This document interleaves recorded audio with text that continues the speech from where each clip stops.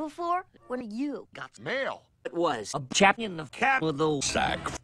The fold. before, when you Research.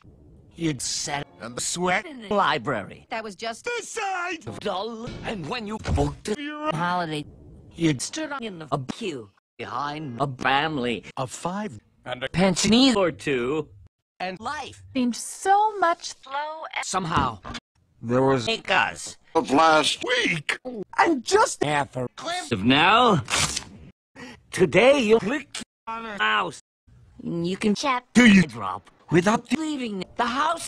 Now you send your cloud right across the globe, and the photo of your dogs can appear on your site in the blinking of an eye. And in a tick to get a picture off. grandma thing framed against the backdrop of the sky.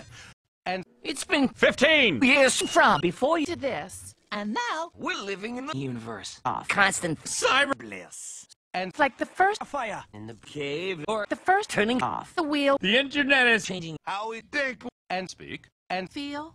and in the next 15 years the internet will turn and twist again and go down a side Streets. far beyond this Brain and one thing is certain: the internet is here forever. constant as taxes, predictable as weather, and before I'm drag you growing tide off spam. I've Time for just this. one last post. Click, therefore. I am.